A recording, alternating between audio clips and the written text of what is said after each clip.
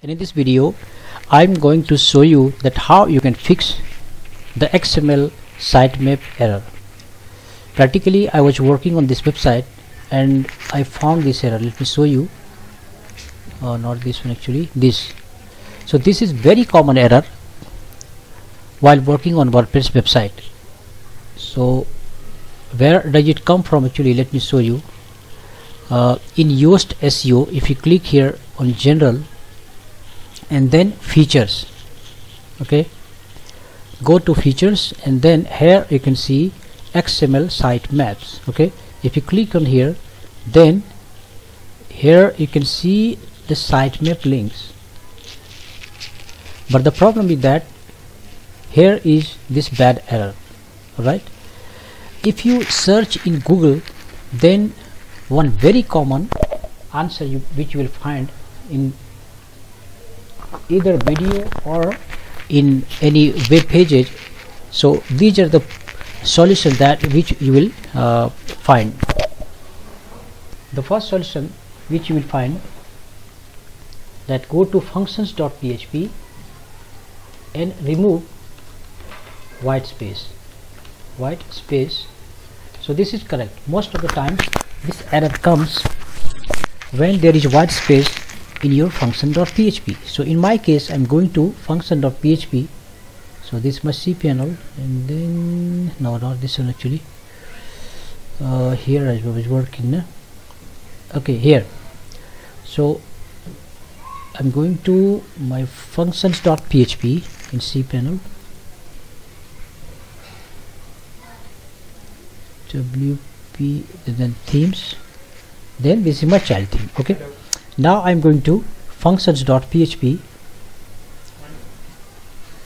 so normally the suggestions that you will get, that okay, go to the bottom of the functions.php, and if there is any white space, normally what happens like this. Okay, so if there is an extra white space, then remove this and the error is gone. Okay, but in my case you can see there is no any extra white space.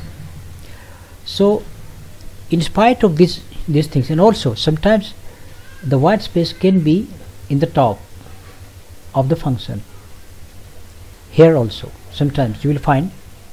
So if there is space like this, then still you will get error. Okay, but in my case you can see that there is no any white space below or above, not even in my main theme. This is my main theme, and I also checked my main theme, and in main theme function there is no any white space either. So you can check here, there is no white space, and below also there is no white space. Still there is no any solution for that.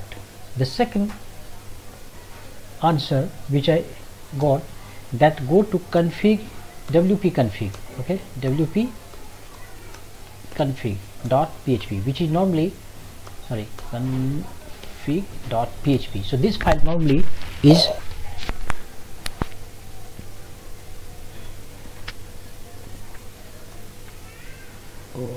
this is not the cPanel, sorry. Okay, so if you go to the main website and then config.php, then not even in my config.php I'm not opening this because there is database connection there. Okay, so in video for security reason I cannot show you that, but I've checked that there is no any white space in the top and in the bottom also. Alright, so now what is the solution? The third solution is that activate and deactivate all the plugins one by one. Activate and deactivate all the plugins on one by one, and then check which plugin is causing error. But it is very difficult, particularly when you have a large number of plugins installed. In my case there are around 30 to 40 plugins installed for this website. This is a large website. Okay, so it's very difficult to activate and deactivate and check each plugin. So the last solution is that which I got, and this is really very effective. That is the last solution.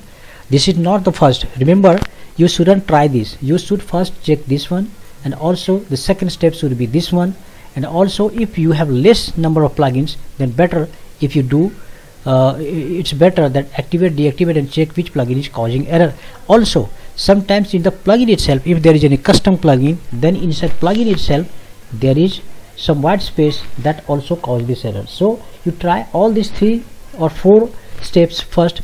If nothing works, in my case, all these solutions I tried but didn't work any of these, then the last solution which worked for me is, let me show you so that it may help you. I created a file, white space fix. You can give any name, it's not necessary that name should be like this. And then this is the code. I will paste this code in the bottom of YouTube in the description section, so that you can copy from there. And then what I did, go to index.php and edit it. And here I just had commented, I had tried this before actually. So now include in the very first line, remember, just after this starting PHP, and then just include that file. Now I just saved it, and let me show you that how it works. Now I'll refresh it, and you can see it is working perfectly. So this is foolproof, and the last method which you should try. If nothing works, then you can try this one. So I'm just going to upload this video in YouTube, and also I will paste that code into the description section, so in case you face similar problem, you can use this code and solve the problem. Though it's a very small problem, but it causes a lot of problem, because you know, in Google Webmaster, if you want to submit, then you cannot submit unless this problem is fixed. So hope you like this video, and so keep connected, and please don't forget to subscribe, and also click on the bell button, so in case you need such videos in future, then you may get notification from YouTube. So thanks for watching. Bye bye.